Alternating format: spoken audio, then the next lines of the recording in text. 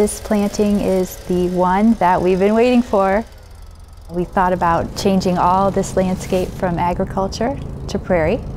And with this planting, we will have done what we set out to do. So these are the last acres of the 8,000 acres that we set out to plant years ago. This is a big milestone for us, for sure.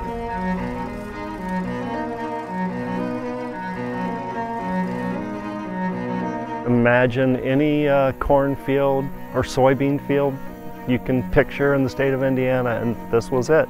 And essentially, from a biodiversity standpoint, nothing was here. You look at this, and a lot of good botanists will come in here and say, well, this must have been native prairie, and say, no, we planted it. It's a high compliment. Yeah, it is. This is better than what I ever thought, to be honest, we could do 25 years ago. The Ephraimson restoration at Kankakee Sands is a large mosaic of prairie, wetland, and savanna habitat, totaling at 8,400 acres. And it's really unique not just to Northwest Indiana, but really to the Midwest. Prairies at this kind of scale just don't happen many places. I started doing macro photography 5-6 years ago when a friend gave me a camera. You use a special lens to get very close to subjects, and you can kind of zoom in and take pictures of very, very small things and bring them to life in a way that you naked eye wouldn't see. You think you have to travel the world to find unknown species, but there's so many in your backyard, in your county, that you just walk right by.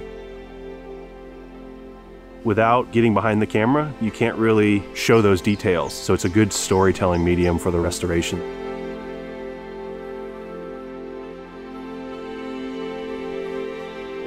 Very few people realize that right here in the Midwest is possibly the most endangered ecosystem on the planet, and that's the tallgrass prairie.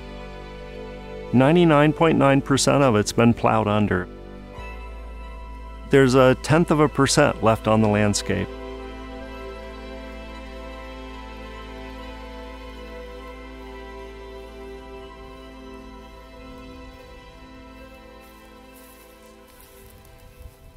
There's one coming your way over here. Right there. Hard to see those spots when they're moving so fast. There's one right there.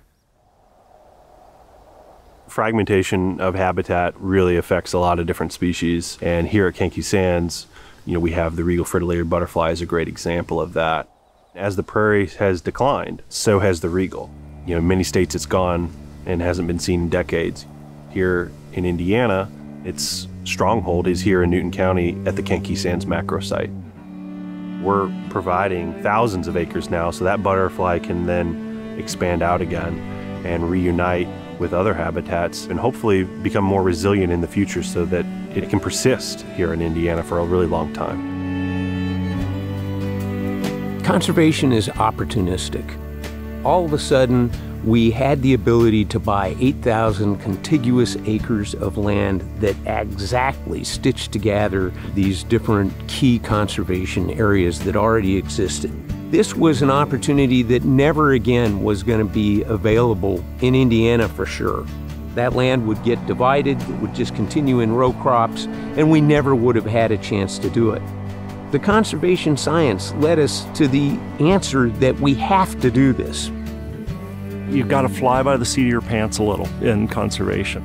You got to step out on a limb, take action now. In one fell swoop, we were able to buy most of the land required to restore that connection. That functionality, reconnecting, is really what drove every aspect of this restoration. We've rebuilt a bit of the canvas to conserve some species that are barely hanging on in Indiana, or could we bring some of the species back? Liz is going to count the red-winged blackbirds, and then I will take note of everything else. And ready when you are. Bison were brought to Kankakee Sands in 2016. That wasn't part of the original plan of the prairie, but it makes a lot of sense. Bison are known from Indiana. There's a bison on the state seal. They belong here. We have the appropriate habitat. We have the scale needed to support bison. And that's an important milestone. Basically, this survey is used to see how the bison as grazers on the prairie are influencing grassland birds. We do this to just really compare, the different species and abundance of these grassland birds that we're seeing in grazed areas where the bison are versus areas that don't see any grazing. If we think about a prairie ecosystem, it is something that is disturbed. That would have historically been herds of thousands to millions of bison. Bison are a keystone species, and that is something that has always been here as part of the prairies and really contributes to the function of what a prairie ecosystem does. We need nature to kind of help nature. So getting bison back on the landscape really unlocked a lot of things that we as managers just can't replicate in our daily stewardship to keep moving the prairie forward. In terms of the management going forward, what will we be doing? So a lot of fire, of course, will happen. But then, that's what the bison are all about at this site, is doing our management for us. All the parts are here. We wanted to put every part back on the ground. What it is today isn't going to be what it is 25 years from now or 50 years. It's going to be the people who are coming after us who will further transform this and grow it from what it is today into what it's going to be next.